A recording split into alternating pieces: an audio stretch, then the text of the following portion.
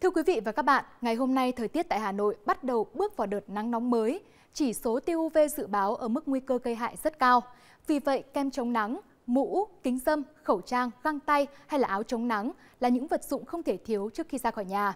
Sáng sớm trời có mây, nhiệt độ ngoài trời ở mức là 28 đến 29 độ, kết hợp với độ ẩm không khí cao trên 90%, gây ra cảm giác bức bối, khó chịu.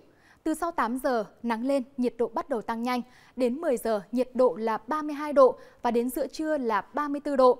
Mức nhiệt độ cao nhất trong ngày hôm nay sẽ là 35 đến 36 độ vào khoảng 13 đến 16 giờ khi trời quang mây, nắng lên mức gay gắt.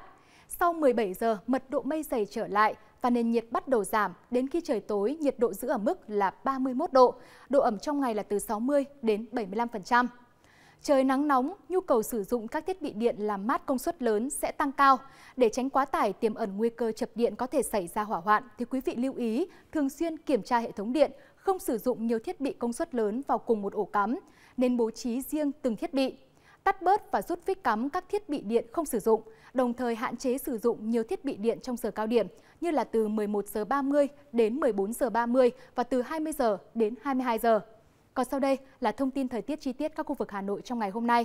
Khu vực phía Tây thành phố từ Phúc Thọ tới Chương Mỹ, Hà Đông có mây, ngày nắng nóng, đêm không mưa, nhiệt độ từ 28 đến 36 độ. Hình thái thời tiết này cũng sẽ diễn ra tại khu vực phía Nam, từ Thanh Oai, Thường Tín tới Mỹ Đức với nhiệt độ từ 26 đến 32 độ. Khu vực các huyện Sóc Sơn, Mê Linh, Đông Anh có mây, ngày nắng nóng, đêm không mưa, nhiệt độ từ 27 đến 35 độ. Vùng núi Ba Vì Sơn Tây cũng tương tự kiểu thời tiết này với nhiệt độ từ 27 đến 35 độ. Trung tâm thành phố Hà Nội có mây, ngày nắng nóng, đêm không mưa, nhiệt độ từ 28 đến 36 độ. Phần cuối bản tin sẽ là phần dự báo chi tiết của khu vực Hà Nội trong những ngày tới và các tỉnh thành trên cả nước. Xin kính chào và hẹn gặp lại quý vị trong bản tin dự báo thời tiết 18 giờ 25 phút hôm nay.